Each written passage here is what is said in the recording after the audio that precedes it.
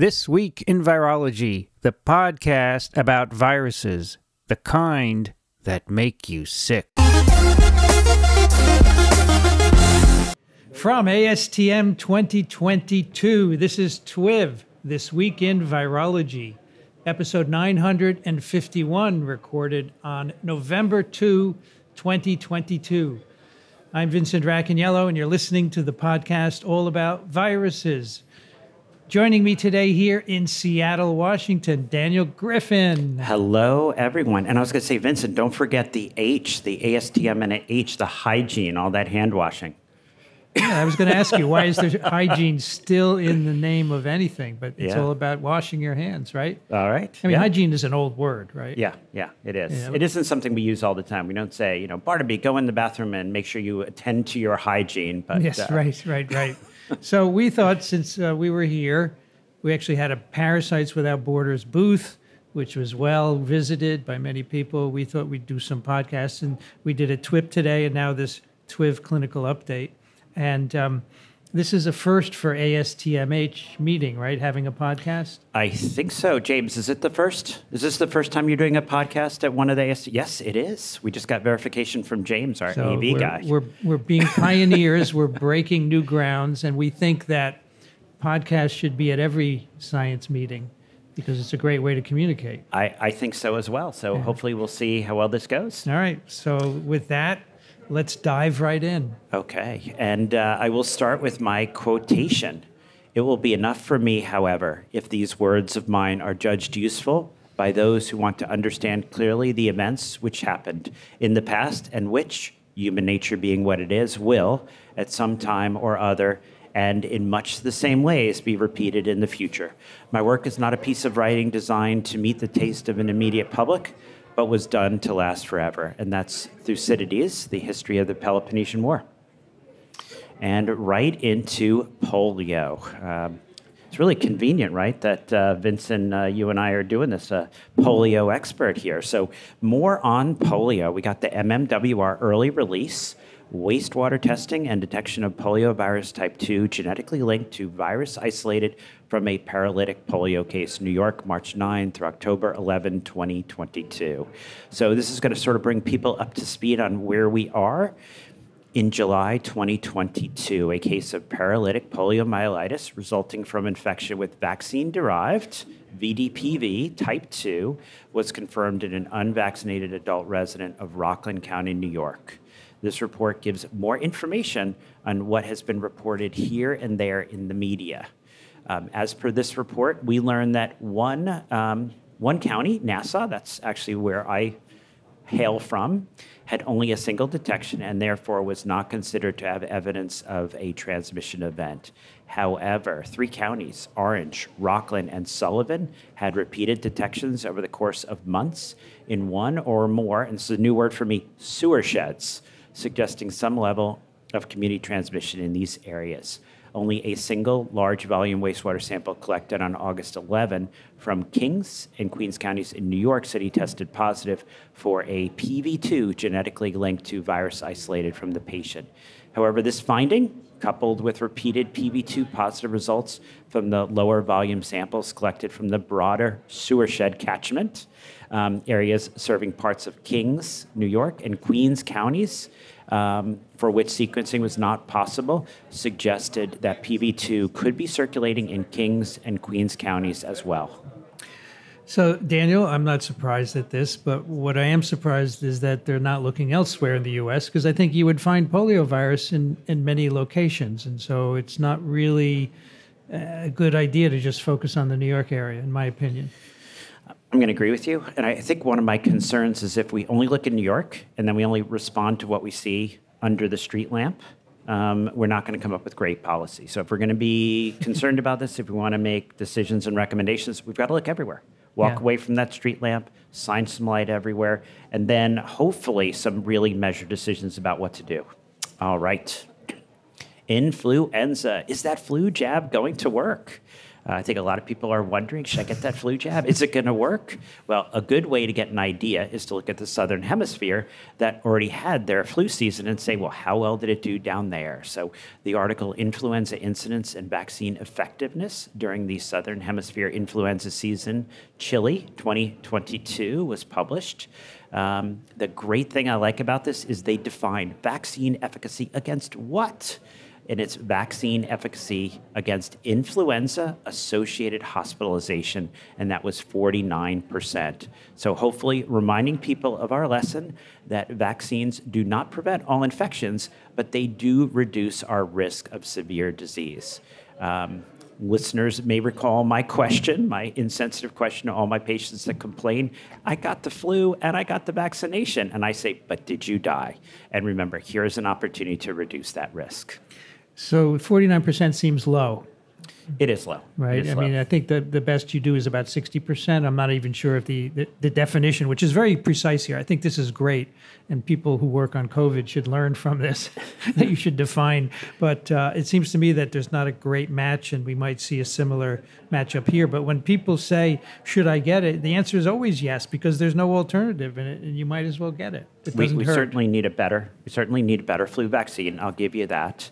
And a 50% reduction in ending up in the hospital, that's a lot better than not getting the flu vaccine. And as I will point out, as predicted, my doom and gloom prediction has already come true. Flu-related hospitalizations are already the highest they've been in 10 years. So let's keep people out of the hospital. RSV, I have some positive things here. So after decades of disappointment, 4 new RSV vaccines may be nearing review by the U.S. FDA, and more than a dozen are in testing. There's also, and I quote, hope around a promising long-acting injection designed to be given right after birth to protect infants from the virus for as long as 6 months. A recent clinical trial, this antibody shot was 75% effective at heading off RSV infections that required medical attention. And I'm going to put in a link to the article, Nirsevimab for Prevention of RSV in Healthy Late Preterm and Term Infants, published in the New England Journal of Medicine. So this is the study looking at monoclonal antibodies as RSV prevention and medically attended RSV-associated lower respiratory tract infection.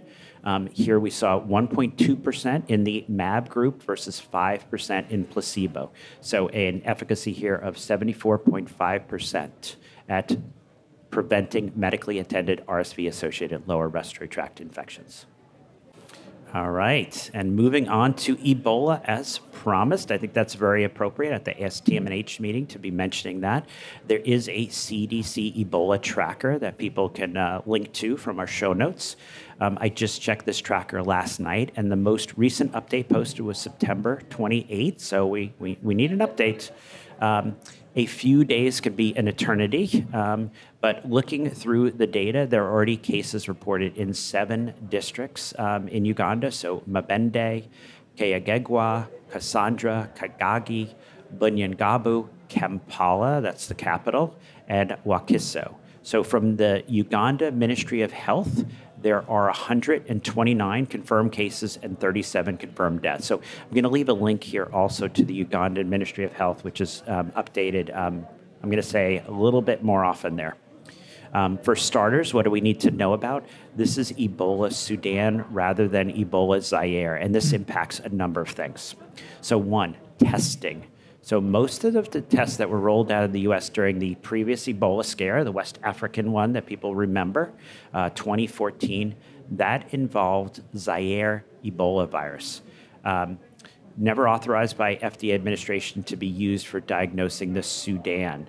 So this is sort of important for us to know. Unlike Zaire Ebola virus, no rapid test kits are available to spot infections. Doctors must draw blood samples. These have to be sent off to labs that can test. A few weeks ago, only 8 members of the publicly funded laboratory response network had the ability. This is now up to 20. So we need to keep that ability to test. And critical, and I think this is a critical area for those of us like myself who are going to be headed to Uganda next month. For Ebola Sudan, we currently do not have a vaccine with proven efficacy, But Merck is donating 100,000 doses of an experimental vaccine for Ebola Zaire that they have in their freezers in Pennsylvania. The WHO and the Ugandan government are discussing whether and how these doses may be incorporated into one or more clinical trials with other candidate Ebola vaccines. So the Zaire vaccine is licensed in the U.S. So are you going to get it before you go, Daniel? So, I have to admit that's a little challenging to access. So, is it? Yeah. Tell a story. Okay. And I'm sure that the person who will be offended by the story is not a listener. But, I often am called to consult on issues. And this was a case where there were people at JFK who were involved potentially interacting with Ebola suspected folks. And they were interested in getting vaccinated, which I thought seemed incredibly reasonable. So we went through the process, and then the last step was the supervisor needed to sign off on getting these people vaccinated. He did not want to sign off, so all his people quit and had to be replaced. So, okay, bureaucracy. All right, monkeypox. As I keep saying, and I think this is really important, monkeypox is not a gay disease or an African disease. Monkeypox is an infectious disease. Getting an infection is not a moral issue. Getting an infection is a tragedy. So we have the MMWR early release, severe monkeypox in hospitalized patients, United States, August 10 through October 10, 2022. And so we hear that as of October 21st, 2022, a total of 27,884 monkeypox cases confirmed and probable have been reported in the United States. So this report summarizes finding from CDC clinical consultations provided for 57 patients aged 18 years or older who were hospitalized with severe manifestations of monkeypox during August 10 through October 10, 2022. So overall, 30% of patients received ICU level care and 21% died. As of this report, monkeypox was a cause of death or contributing factor in 5 of these deaths. 6 deaths remain under investigation to determine whether monkeypox was causal or contributing. 1 death, they did say monkeypox was not a cause or contributing. So the person died with, not from monkeypox. Remember, transmission is primarily through contact. Remember testing. If you don't test for it, you're not going to make the diagnosis. And as Occam was not a physician, Hickam was, a patient can have as many diagnoses as they please. So this is not a diagnosis you make when you've ruled out other things. This is a diagnosis you make by testing for it. And for those that end up testing positive, those with patients who test positive, remember the stomptpox.org trial. So this is looking at tecovirimat. All right, and to the COVID, 14 minutes in. I know some people jump right to COVID, but there's other things out there. So for the past almost 3 years, I have talked about the science, but I've not always mentioned the role I played in creating that science. So this is a little bit of disclosure and also maybe a little bit of self-PR, self-promotion. So early in the pandemic, in my role as a senior infectious disease fellow at UHG, the 5th largest company in the world, I think they make me say that, I was involved with many of the advances. So I will sprinkle through today's discussion many of those roles and also the partnerships that made this possible. And also, I'm going to say, this is also perhaps a call to arms for all those in the audience who value science and those that want to advance science. If we're silenced by the often aggressive and threatening attacks of those that have an agenda that is anti-vaccine, anti-science, they win. We have the privilege of recording this at one of the most philanthropic and important meetings in the world, the annual meeting of the ASTM&H, American Society of Tropical Medicine Hygiene. And I will say, one of our dear friends is not here this year, and I worry about our bow tie wearing colleague who has done so much and suffered so much abuse. So if you're listening and willing to make money off spreading misinformation, or have already made up your mind and just want confirmation bias, this is not the right podcast or video broadcast for you. For those of you listening that understand the power of science and medicine to make this a better world, do not give up the fight and work with those who help us create the tools that we use to change the world. And now on to the science. Perhaps there's a theme here regarding the different variants and reinfection. So the peer-reviewed research letter, Reinfections with Different SARS-CoV-2 Omicron Subvariants, France, was published in Emerging Infectious Diseases. Perhaps this will remind our listeners of the article we discussed last week, where the infectious disease specialists up at MGH were incorrect about a third of the time in assessing reinfection versus persistent PCR positivity. Here, the authors describe 188 patients in France who were successively infected with different SARS-CoV-2 Omicron subvariants, including BA.1, BA.2, and BA.5. The median time between the primary and second infections was 146 days, but a range, and this is crazy, of 7 to 214 days. 7 days, that's not fair. The median time between infection with BA.1 and reinfection with BA.2 was only 84 days. Among the patients infected first with Omicron BA.1 or BA.2, the time between primary and secondary infections was 1 to 29 days, less than a month in 3% of the cases, 30 to 45 in 2% of the cases, and 45 to 59 in 9.6 cases. 60 to 75 days, 5%, 75 to 89, 5.8%, and greater than 90 days, that was 73.9. So that's the vast majority are greater than 90 days, which makes sense. So that's right? encouraging. Yeah, I'm hoping that's great. encouraging. Yeah. All right. Okay. Children, COVID, and other vulnerable populations. As I like to say, children are at risk of COVID. As we move into this winter, sort of impressive here is just how many children have unfortunately already been infected. Now we're seeing reinfections in that population. But let's move to the pre-exposure transmission testing. Use tests intelligently, and remember, there's more out there, not just COVID. Have a plan. So I've spent a lot of time over the last 2+ years in this area, lots of media appearances and publications, testing, school, and company guidance, and even was the chief of infectious disease for the Let's Get Back program for Lionsgate, Netflix, and other parts of the entertainment industry to help them safely create content while many were sheltering at home starting in July of 2020. So hopefully get a little credit for all that content we were able to get out there. People probably remember well our support of those rapid COVID tests. And I will share that there were some very interesting bedfellows I worked with to get those from dream to reality. Lots of partnerships there, Quest, LabCorp, Abbott, et cetera, et cetera. I will mention the early days of New York as an aside, right? Here it was, early March. We had just made that first diagnosis of community transmission. Our group had done that in the end of February. And there we were left with very limited capacity. It actually was partnerships with Quest and then LabCorp that allowed us to do thousands of tests per week in the early days. So not something we could necessarily do on our own without those partnerships. And masks. Oh my gosh, what a lightning rod. Starting in the end of March, we were already discussing masks on TWiV, and Ian Lipkin was even on suggesting that people might want to look at the science, as there might be something useful there.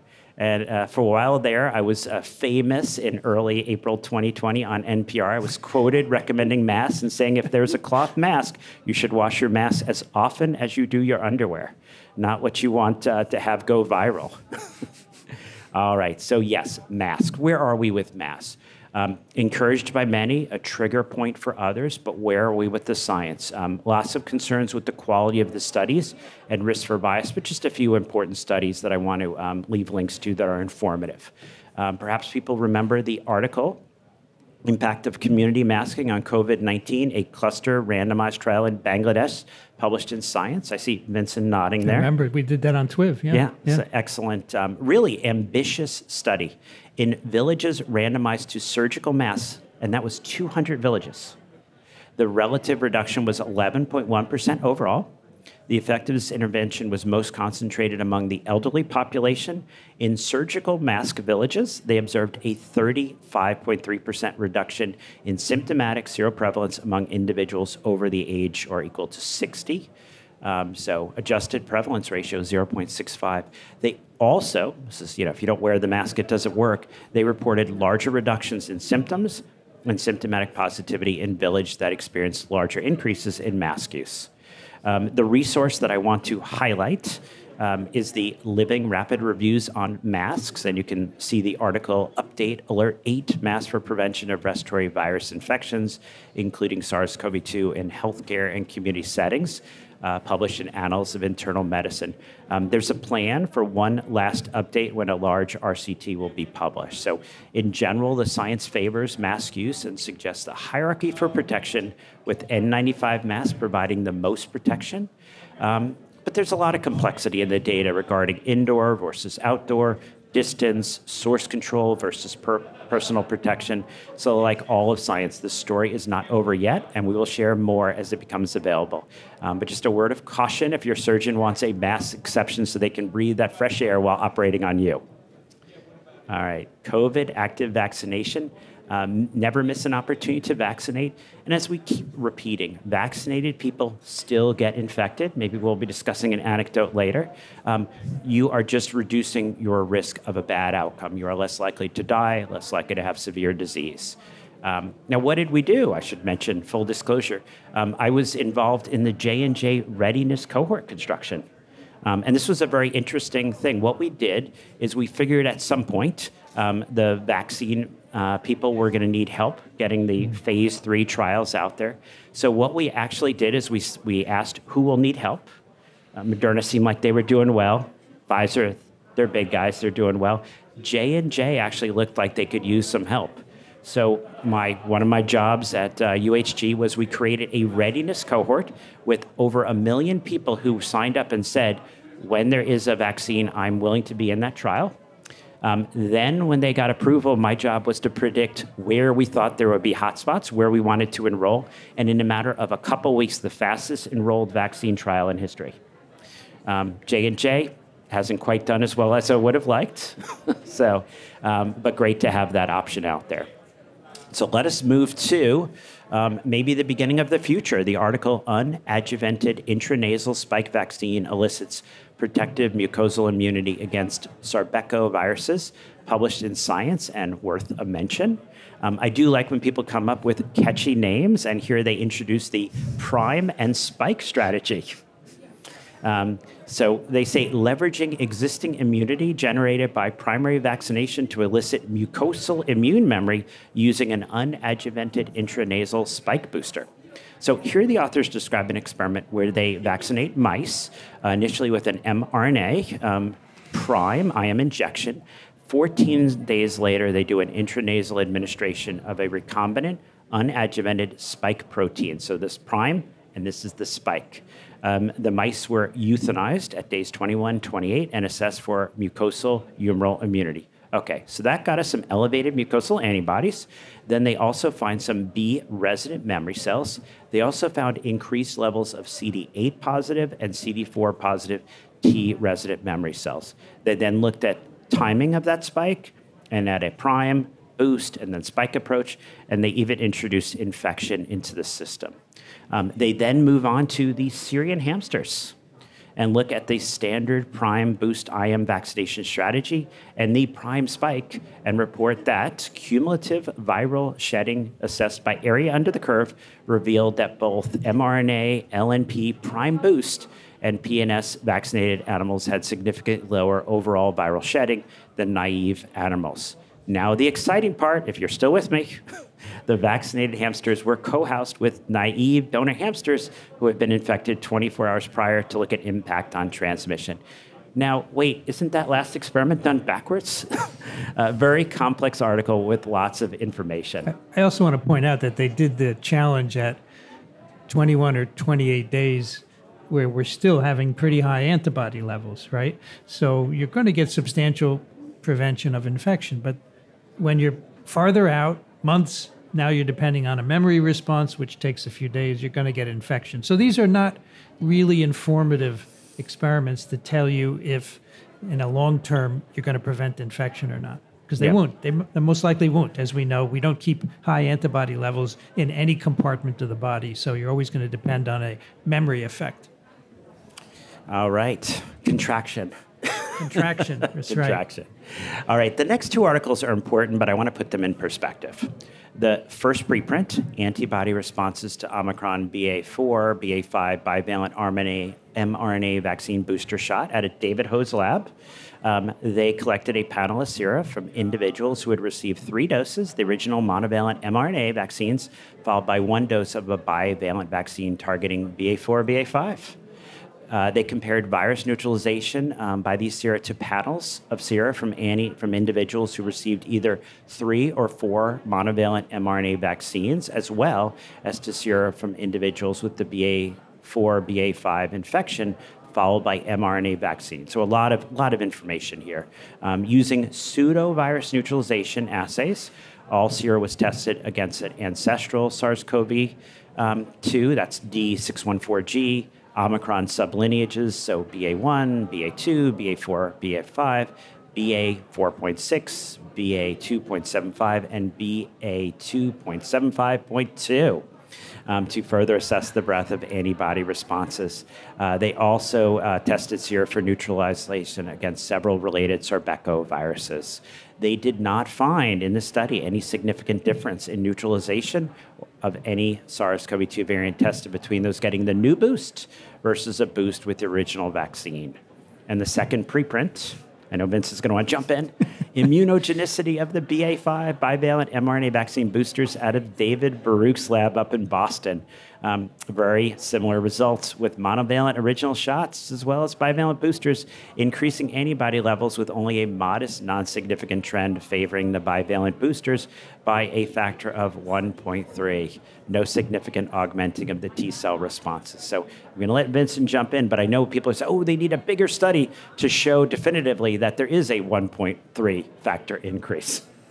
Well, I think this emphasizes why people like Paul Offit were wary of the booster, because the bivalent booster, we had no evidence that it would make an impact. And now we see, at least in terms of antibody, it's no better than the ancestral.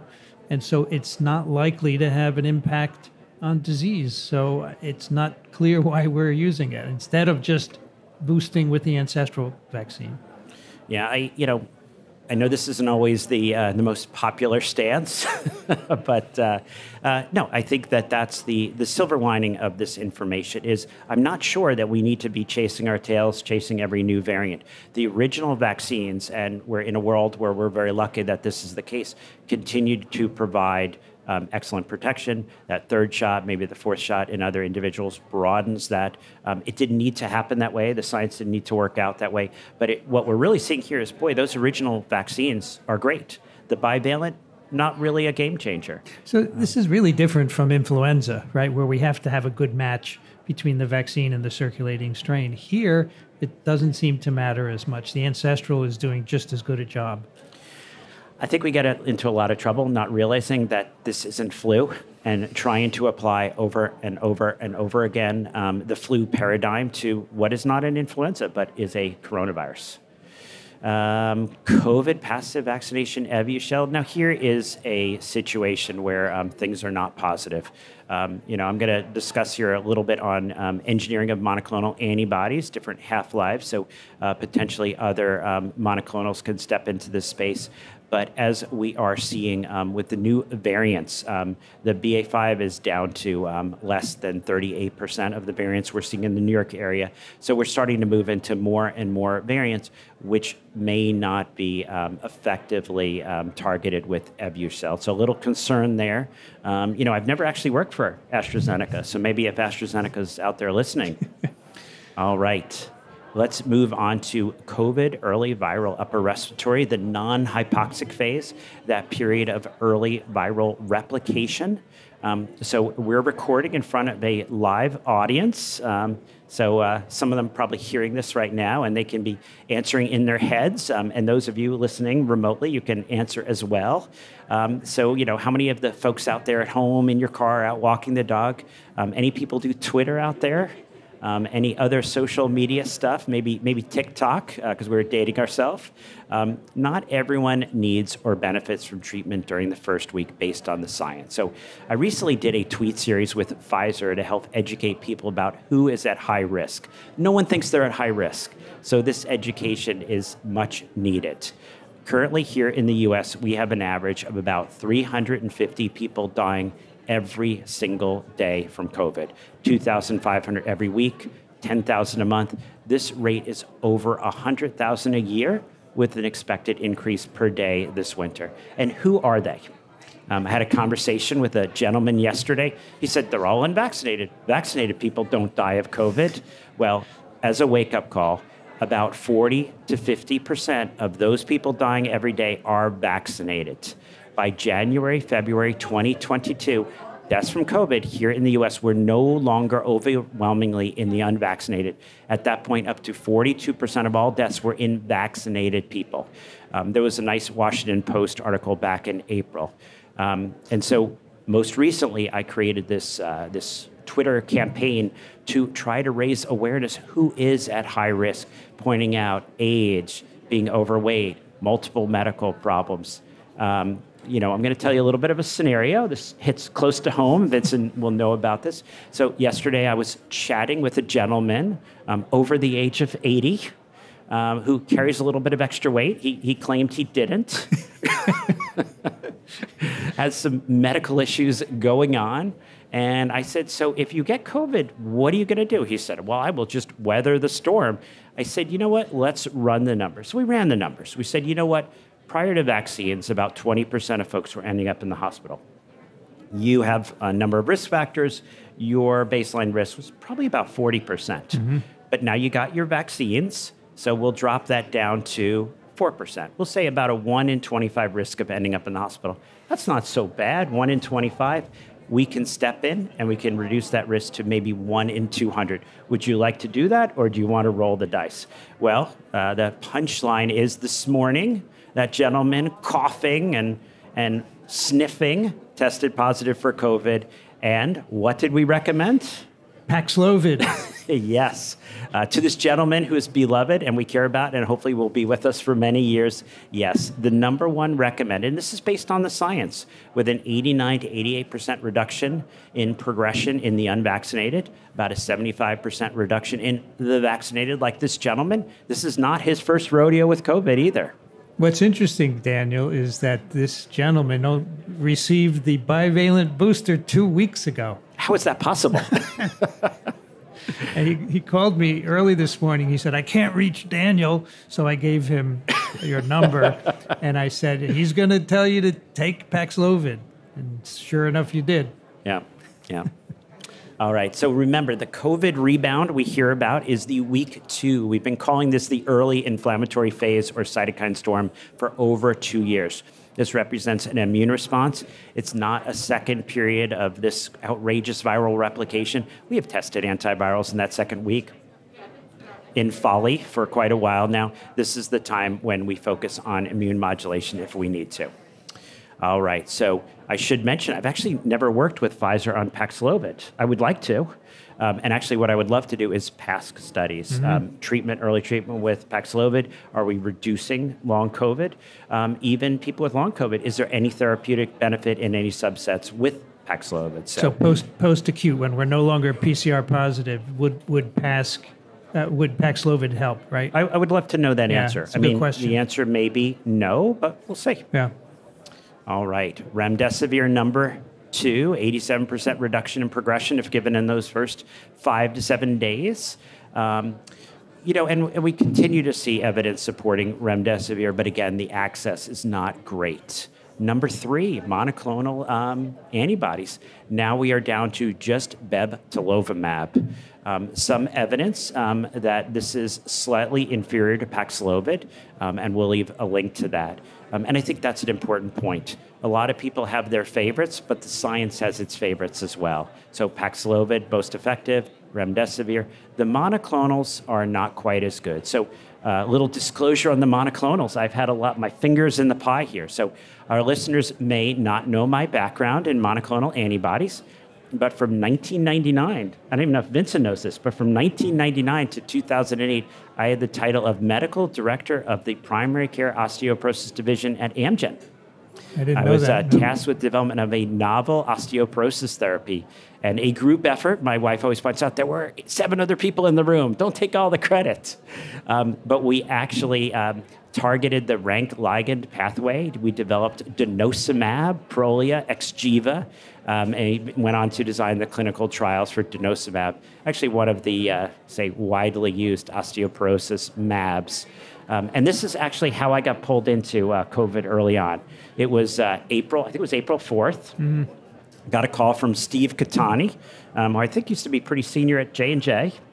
And he's like, Dan, we got to speak to Regeneron. And so we got on a phone call and we asked him the very simple question, why are you testing monoclonal antibodies in week 2, week 3 in people in the ICU? It makes no sense. And the representative from Regeneron replied, we agree. We just don't know how to do trials in the first week. So I went on to work with Regeneron, Eli Lilly, GSK, Adagio, and a bunch of other companies.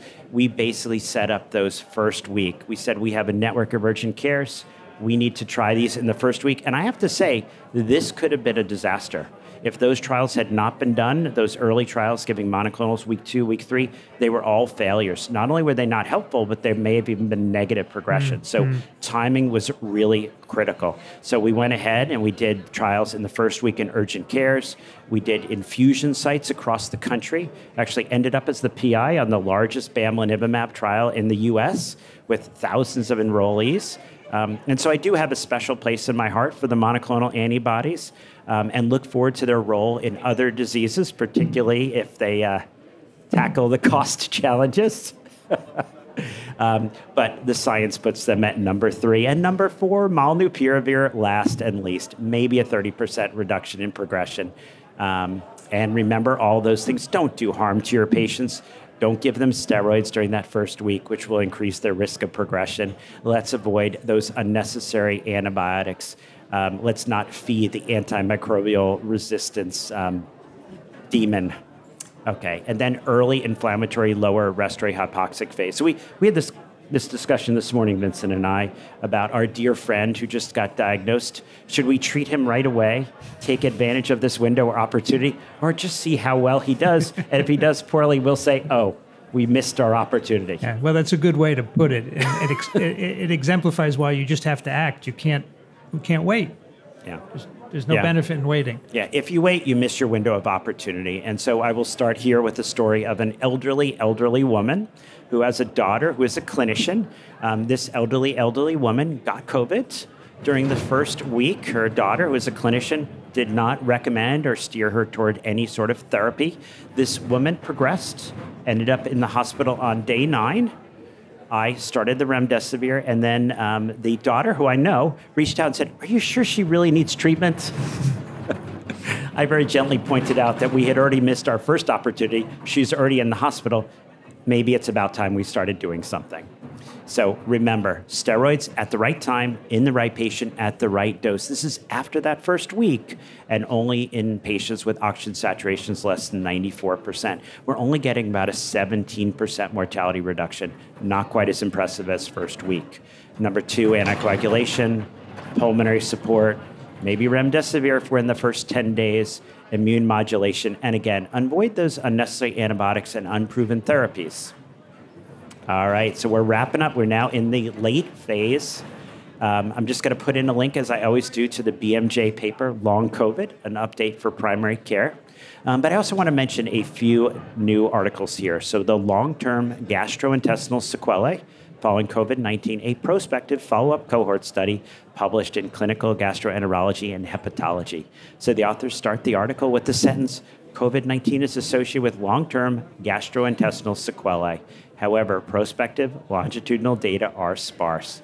I wonder how many people realize this, and that there is a subset of PASC, or people with long COVID, with gastrointestinal issues. So to do this study, they had 320 cases with COVID-19, 2 control groups, 320 healthy spouses, family controls, and a group B of 280 healthy COVID serology negative controls. prospectively followed at 1, 3, and 6 months. So we learned that of the 320 cases at 1 month, 11% developed functional gastrointestinal disorders.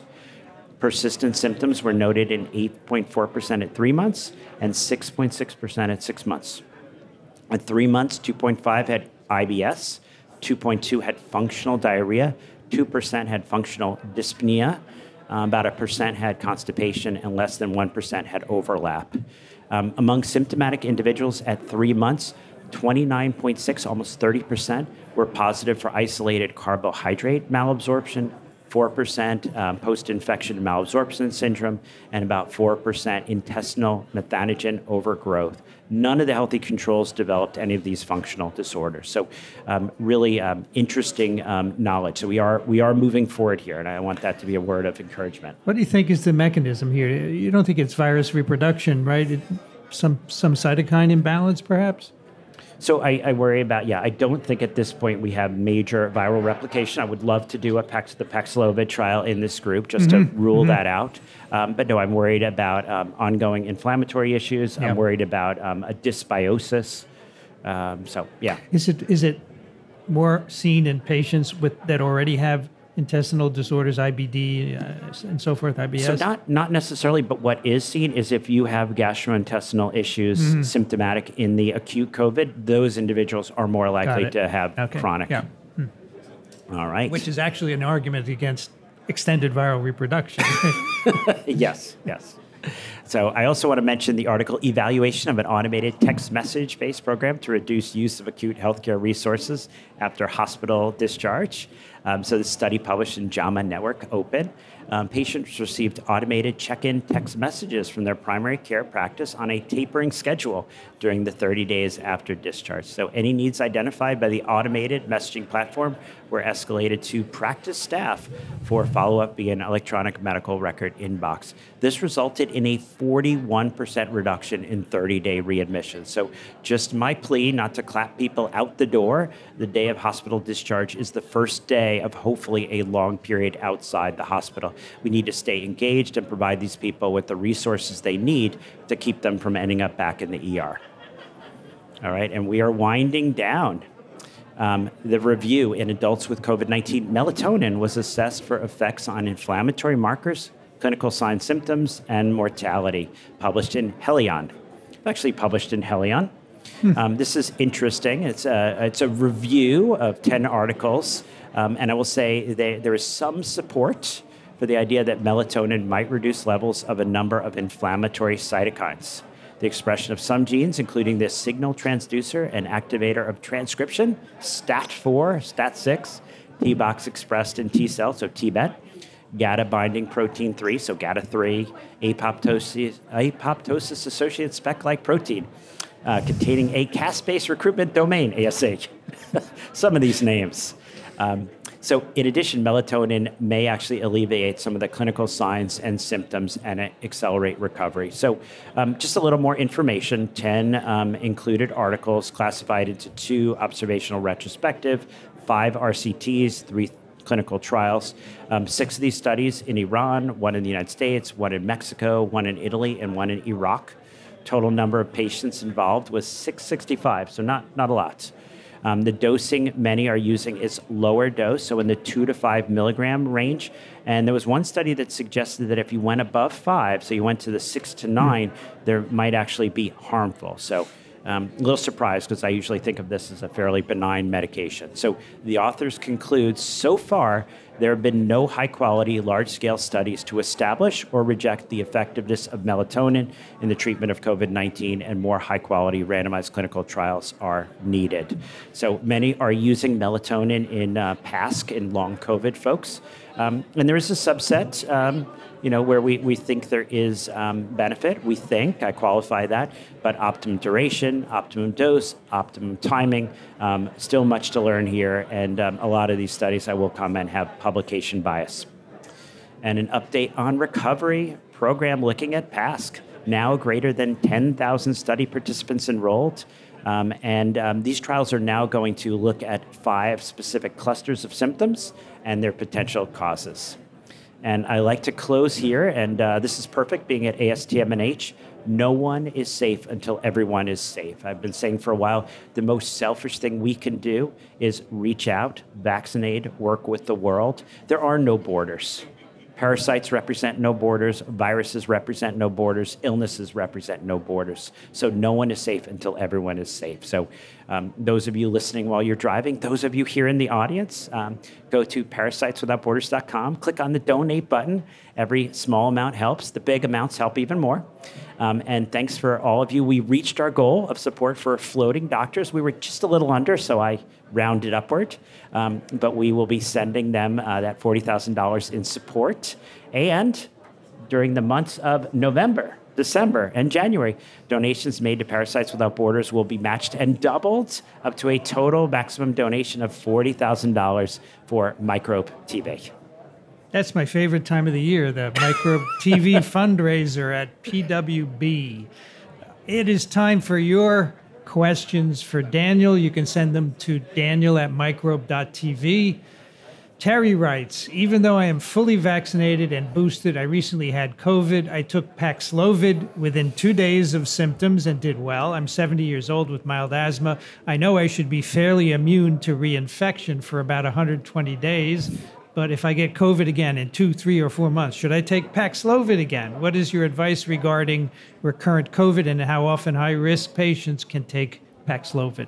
There's really no limit. If you get reinfected, you take Paxlovid. You don't take it during week 2 for the rebound, you take it for the reinfection. And as we've discussed repeatedly, people get COVID more than once, more than twice, more than 3 times. The question our colleague asked me this morning, how many times can I get this? And I said, there's no limit. Okay. Lindsay writes, I have 2 questions. First, has there been any change in the recommendations for monkeypox vaccines for the general public? My local health department is still restricting them to limited high-risk populations. Even though it seems that the spread is under control, it doesn't seem like it's going anywhere. No, the guidance is still the same. I'm a little surprised. I think it would be nice to update that and, a little broader vaccination. But no, the update hasn't really been updated. And second, what is the name of the quad rapid antigen test? And is it available outside of a doctor's office or hospital setting? Unfortunately, I've run into more than one person that thinks as long as they test negative for COVID, they don't need to stay home, even when they're showing obvious signs of a respiratory infection. Yeah, I think that's a bit of a shame, and hopefully we've been sending the message out there. There's more out there than just COVID. So all the tri-state urgent cares are using a quad test, and it's a doctor's office quad test. And there's a lot out there by a lot of different manufacturers. And so the recent story I had was an older gentleman went in, his COVID was negative, they sent him home, he's now in the hospital with severe influenza A, so there's more out there. There is no home test the way we have with COVID, but I do know at least LabCorp has the ability, and the timing kills me on this, where your doctor orders it, it is FedExed to your house, you do the swab, you FedEx it back, and then 1 or 2 days later, when it's no longer relevant, you can get that result. When it's no longer relevant. Those are the key words there. I like that. Tom writes, oh no, this is M, sorry. You've emphasized in many TWiV episodes how treatment with steroids early on is associated with significantly worse outcomes. I'm curious how this applies to patients who are already taking steroids for another condition. If you have a patient taking steroids, do you have them take a break, or is a disruption in their existing treatment a greater risk? Yeah, so this is a challenge, but unfortunately, people who are on steroids are to some degree, and the dose of steroids does impact to what degree immunocompromised. So people who go into a COVID infection on steroids are at higher risk of a bad outcome. This is going to have to be an individual decision made with your clinician. What are the risk benefits of stopping that steroids? But this is certainly going to put someone in a situation where we would benefit, where we would recommend early antiviral treatment. And Tom writes, hello, Dr. Griffin. I'm a private pediatrician in New Jersey. I've been enjoying listening to TWiV podcasts for close to a year. I have 2 patients who are freshmen at a private university in New York City. We could probably figure out which one. I wonder what school that is. Both of their parents have reached out to me concerned that the school is requiring them to receive the 4th dose, aka the bivalent booster, prior to December 1. They're both healthy and have reached 2 primary and 1 original dose. Do you understand why this university is requiring the 4th dose? Both parents are asking me to give them a note exempting them from the vaccine. Oh, and it was going so well. So I think this is tough. I mean, my assumption is those decisions are made by administrators, not necessarily with the advice of up-to-date clinicians. And we've talked a lot of times about what vaccines can and can't do, what boosters can and can't do. So I'm not sure that the science would support such a broad mandate. One of the challenges in a situation like this at a private institution, at a private business, you've got to look at their policy and you've got to ask, so what would be the criteria for an exception should one be granted? Yeah, at Columbia, we don't require it. It's just recommended. And I think maybe these schools are taking the CDC recommendations too literally. Yeah, it's a recommendation. It's not a mandate. And I think we need to be careful. We've eroded confidence in vaccines. If you mandate too much, we're in this for the long haul. We're not just in it for this winter. That's TWiV Weekly Clinical Update with Dr. Daniel Griffin. Thank you, Daniel. Oh, thank you. And everyone, be safe.